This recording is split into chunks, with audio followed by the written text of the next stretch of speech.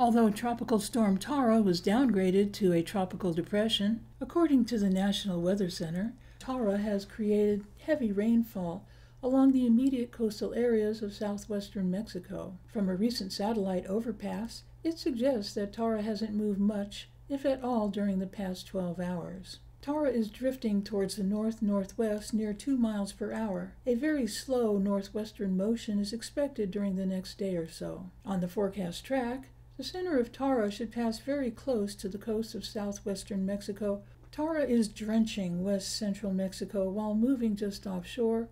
Warnings are issued of the danger of possible flash flooding and high winds in some coastal areas. Tara is expected to produce total rain accumulations of 5 to 10 inches over the Mexican states of Colima, western Jalisco, and Michoacan through tonight.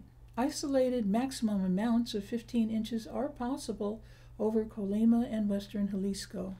Regardless of the exact track or intensity of Tara or its remnants, heavy rainfall will continue to be a threat along the immediate coast of southwestern Mexico due to the system's slow motion, and life-threatening flash flooding will be possible in mountainous areas. Gradual weakening is forecast as Tara's circulation interacts with the mountains of southwestern Mexico, and the system is forecast to degenerate into a remnant low by Wednesday evening.